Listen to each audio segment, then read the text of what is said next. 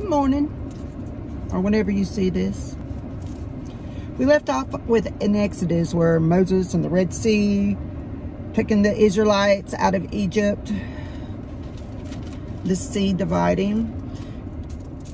Exodus 14:14, where the people are all like freaking out. The Egyptians are going to get us, blah, blah, blah. Or Exodus 13:14. And Moses said to the people, "Don't be afraid. Take your stand. Be firm and confident and undismayed, and see the salvation of the Lord, which he will accomplish for you today. For those Egyptians who you see today, you will never see again. The Lord will fight for you, while you only need to keep silent and remain calm."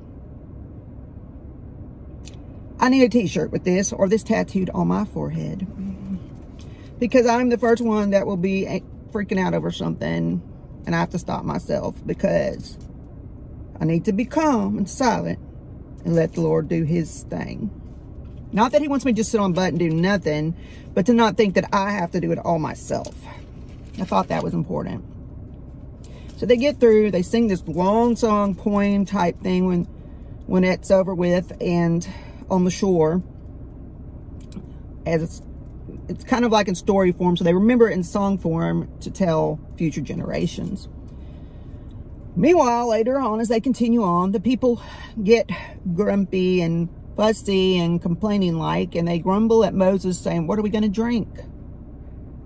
So Moses cries to the Lord for help, and the Lord shows him a tree, a branch of it, which he threw into the waters, and the waters became sweet, because where they were, the waters were considered bitter, which I don't know if it's some sort of mineral. I don't know if it means it was stagnant or nasty, whatever, had sulfur in it. I don't know.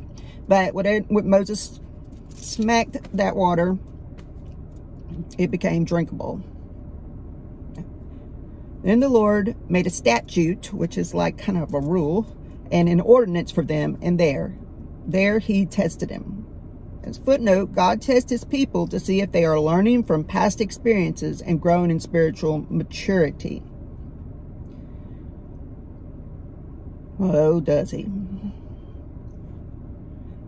Now he said, the Lord says, "If you will diligently listen and pay attention to the voice of the Lord, your God, and do what is right in his sight, and listen to his commandments, and keep foremost in your thoughts and actively obey all his precepts and statutes, then I will not put on you any of the diseases which I put on the Egyptians, for I'm the Lord who heals you."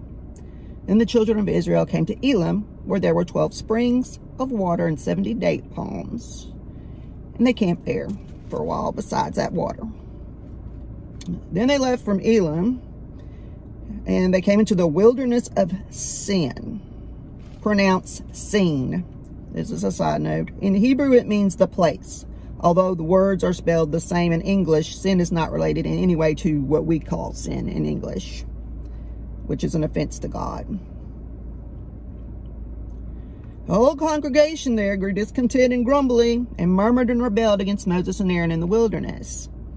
And the Israelites said to them, "What would you, we could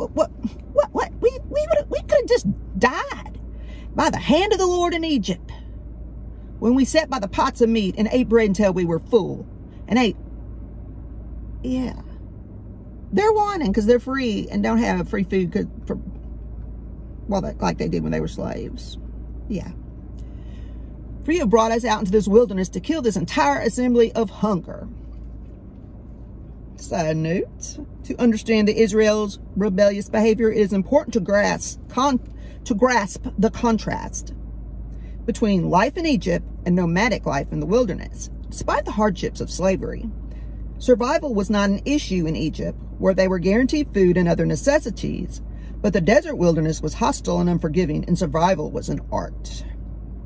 Desert nomads needed to understand the wilderness in order to stay alive, and they had to learn, among other things, how to protect themselves from the weather, where to find water and pasture, and how to find and prepare and cook scarce food, or live primarily from what their livestock could provide them.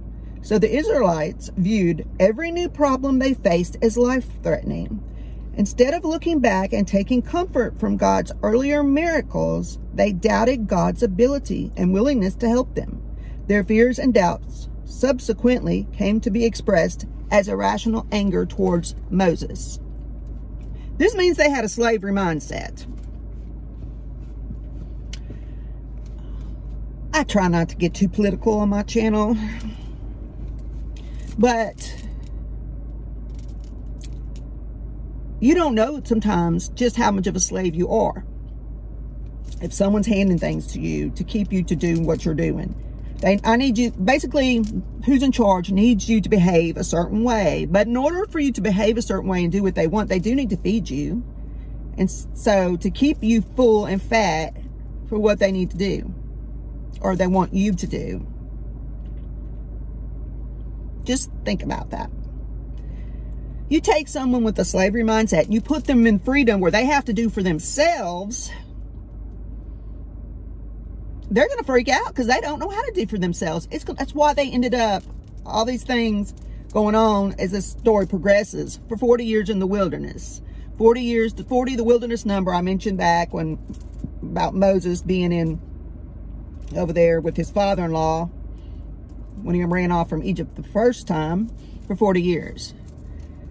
It took 40 years to get that Egypt mindset out of him. It's going to take 40 years. This generation that left Egypt is all going to die off. No one that enters the promised land will have been born in Egypt, raised in that mindset, because you can't survive with that mindset. You won't fight. You don't have the will to fight. You were brought up with that mentality. Not that it was their fault, but it's just how it was. And God knows this.